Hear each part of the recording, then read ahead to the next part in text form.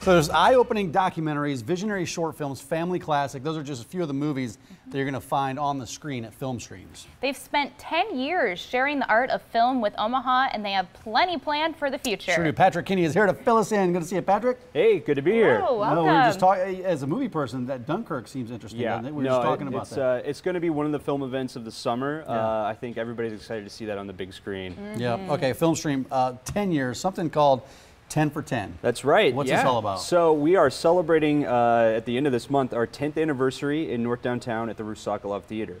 We opened our doors on July 27th, 2007.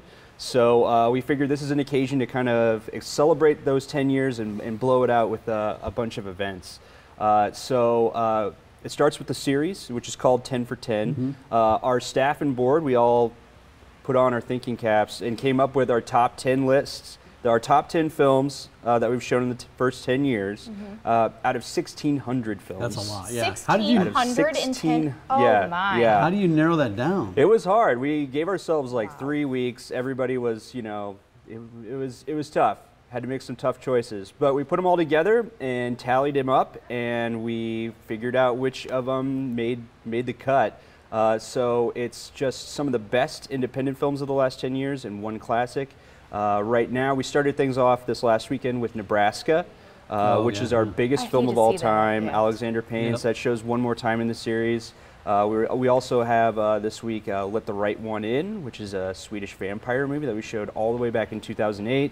And it's really exciting that that made the cut too. It's a movie that stayed with us for 9 years, enough that a bunch of us voted for it. We're also having a big celebration on Saturday, July 29th. This is like a day that we're inviting the community to come to the theater and enjoy free screenings, free popcorn. There'll be giveaways. It's going to be a lot of fun. On that day, we're going to be screening for free.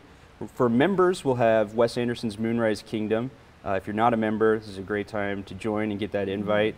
But earlier in the day, we'll have Harry Potter and the Sorcerer's Stone for free for the general public. And then later on in the day, it'll be Moonlight.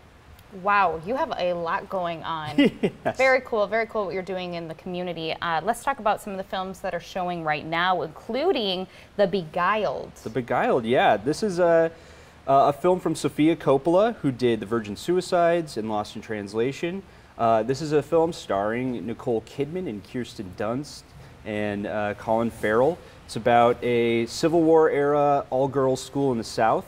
A wounded Union soldier shows up, and they take him in, and it kind of causes all kinds of chaos. That sounds fun. And tensions. Yes, yeah. It's a southern slow pot boiler. It's a thriller. It's quite good. Okay, what else do you have? Yeah, something else there. Beatrice at Dinner right now. Yeah. Beatrice at Dinner. That's Selma Hayek and John Lithgow.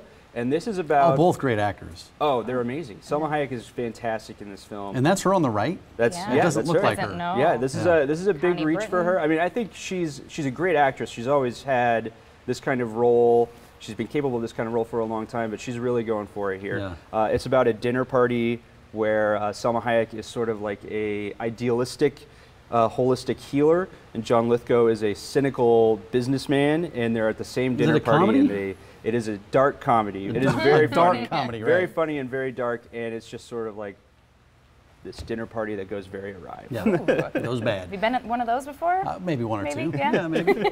Well, your Forever Young series is extremely popular.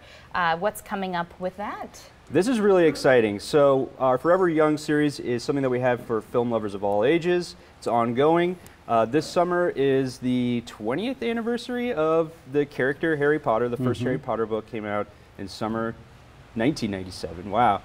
So we're going to show all 8 of the film adaptations. All of them. All of them. So yeah, throughout the rest of this month and a little bit of August, we're going to show each and every one of those movies. There's 8 of them. So. Well, people are going to be lined up to get those tickets. Yeah, it's going to be really fun. Harry Potter. I never did either, but I mean, it has a huge cult following. Oh yes, absolutely. Yeah, I'll tell you that. There's a few people. There's a few people that still like it. Sights on Sounds is another series you have. Yep. So this is rock documentaries, rock movies. We do this on Sundays at 7 p.m. We've already done a couple this summer so far, but we've got films on the Beatles coming up, or one film on the Beatles coming up. We have some punk rock concert films. There's a lot coming up in the coming weeks. best thing to do is just to check out the site to see the website. upcoming schedule. And we only have a few seconds, but can you update us on your Dundee project? Absolutely. The Dundee Theater is coming back. We are hard at work on it right now. We are on schedule with the construction.